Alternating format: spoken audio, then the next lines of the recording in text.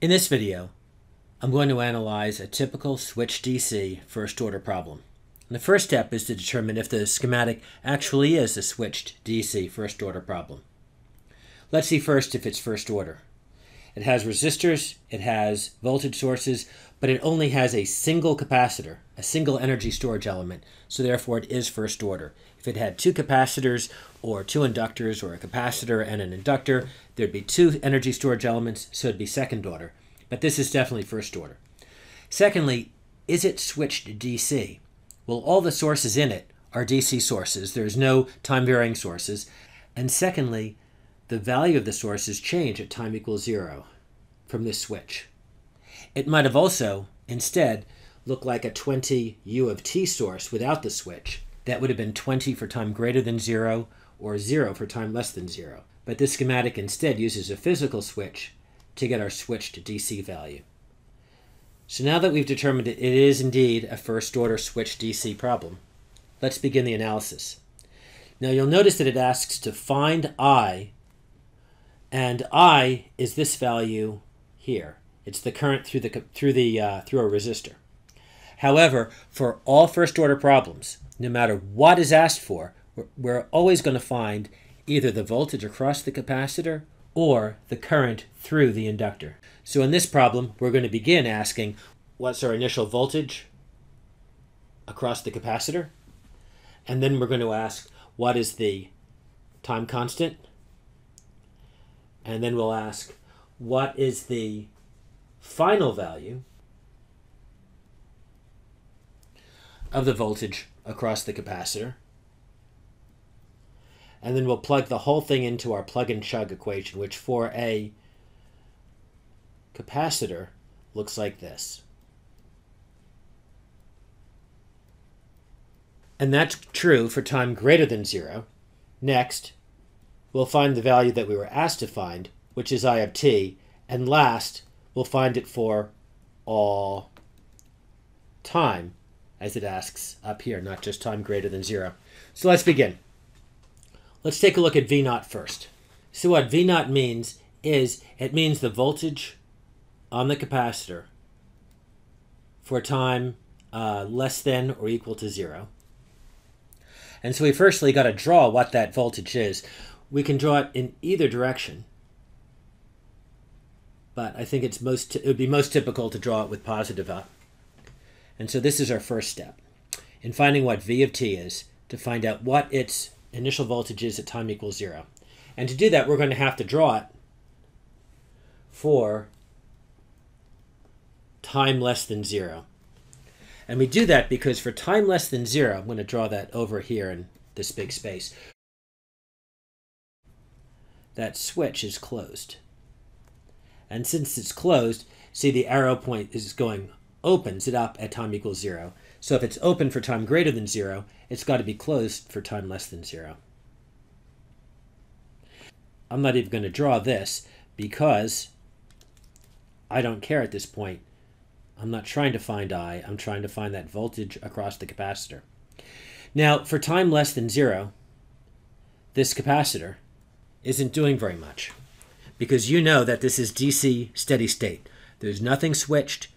All the currents have stabilized, all the voltages have stabilized, and in a DC circuit, you can replace the capacitor with an open. And the voltage across that open is capital V0. So let's see what that is. The best way to analyze any kind of DC circuit is to ask where the current flows. And here you can see there's a pathway of current flowing in here, but there's absolutely no current that can flow out through here because it can't go through this open. And if there's no current flowing out here, then you know what the voltage drop is going to be across this resistor.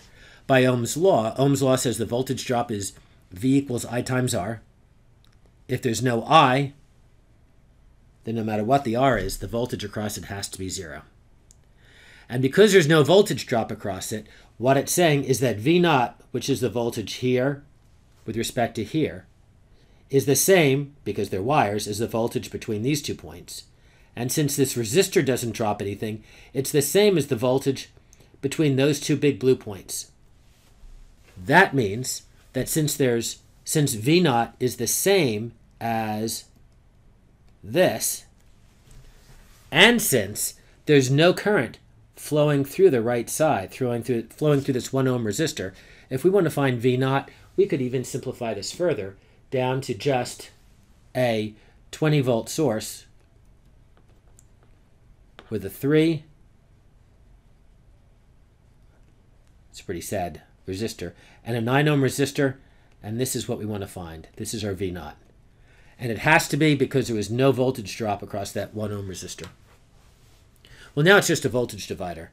And you can see by the voltage divider law, V naught is equal to 20 times the resistor across which you're interested, divided by the total resistance. So that's equal to 20 times, 9 over 12 is the same thing as 20 times 3 over 4. And that's the same as 15 volts. So our first step is to say V naught is 15 volts. Okay, next step is to find the time constant. And to find the time constant, you're going to draw it for time greater than 0, but maybe not quite infinity. So this is going to be the time area that we're going to draw it. Let's begin. We've got a 20 volt source. We've got a 3 ohm resistor. Now in that region, that switch is open, so I'm just going to draw it as an open. We've got our 9 ohm resistor here. Again, I'm not going to draw the current through it because at this point, we're still trying to find the voltage across the capacitor. And we've got our capacitor. Now I can't say that capacitor looks like an open in this region because in this region between time equals 0 and infinity, things are happening. We opened up that switch at time 0 and there's definitely currents flowing. There's definitely voltages changing. And we want to see what kind of resistance that capacitor sees.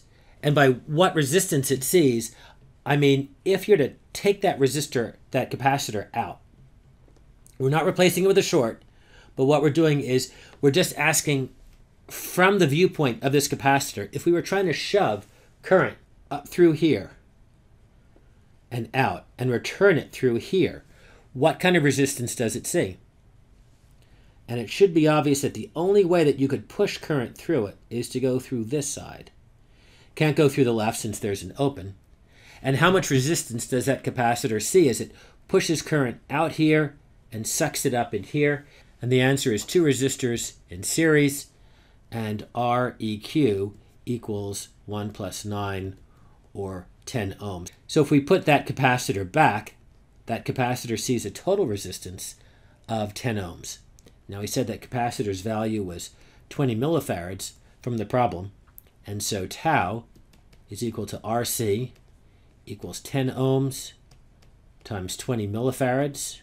So that would be 200 millis. And another way to write that is 1/5 second. It's interesting that resistance times capacitance, ohms times farads, has the units of seconds. So that's the next step. We found the time constant for the circuit. Next section is to find V of infinity, V after a long time.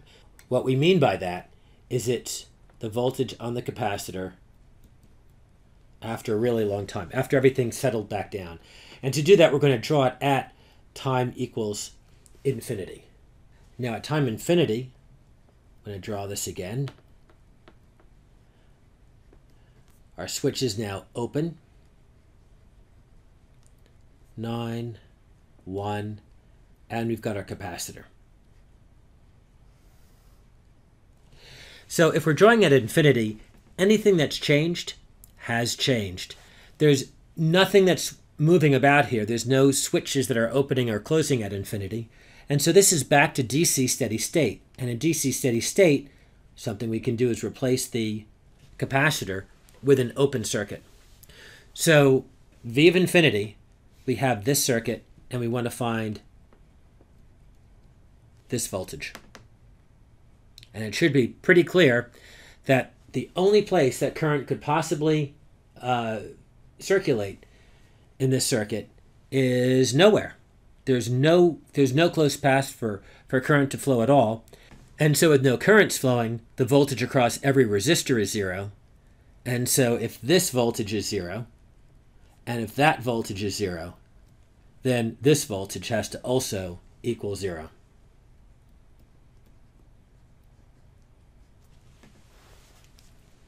One thing I'd like to add is that in both of these regions, when you're drawing at time less than 0 and time equals infinity, there should be, if you've done it correctly, there should be no switches.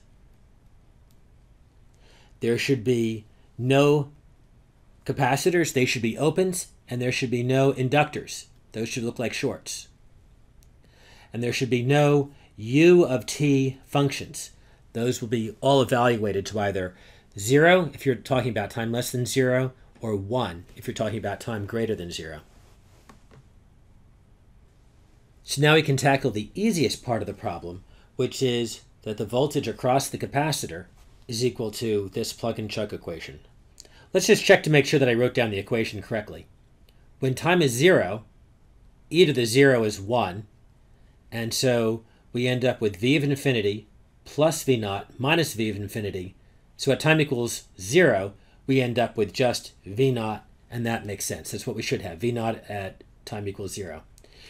For time really big, e to the minus something really big goes to 0, and so all of this goes away, and all we're left with is v of infinity. So that makes sense. So our equation makes sense, and plugging in our numbers, we get 0 plus 15 minus 0, or just plain old 15 e to the minus t.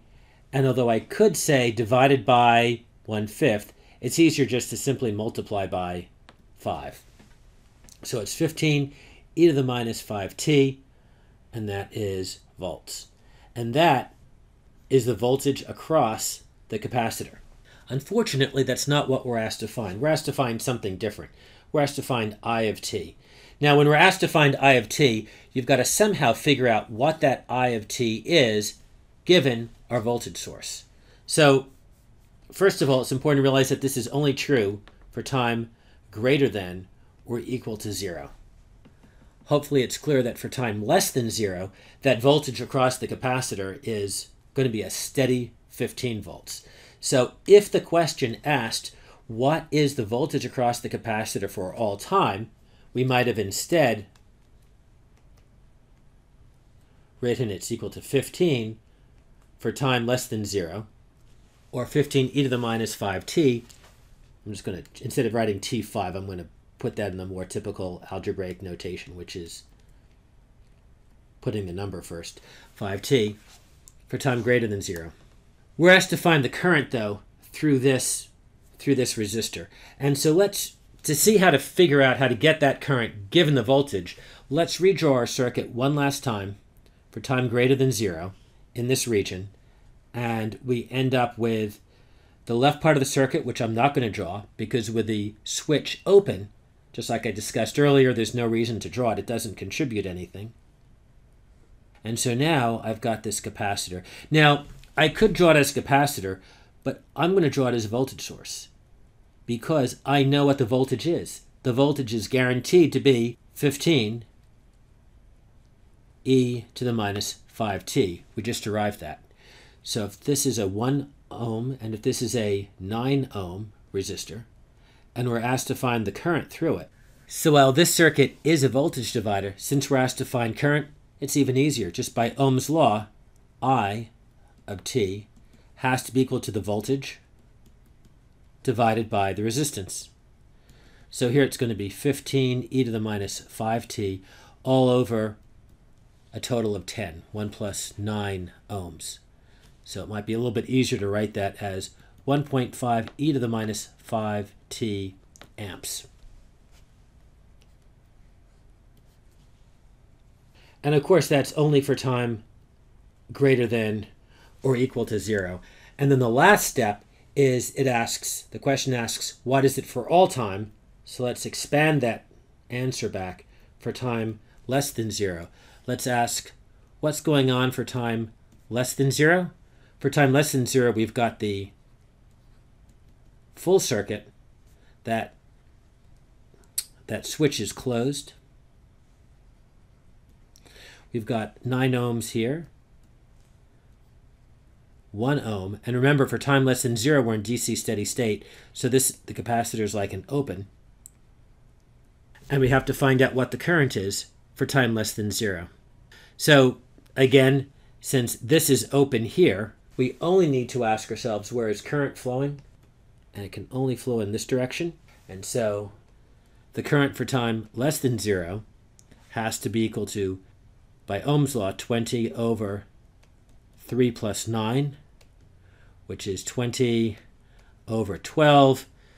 Let's see, divide both sides by 4. We get 5/3. And so we get 5/3 amps.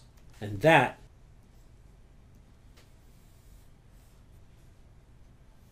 is the complete answer to the problem for all time.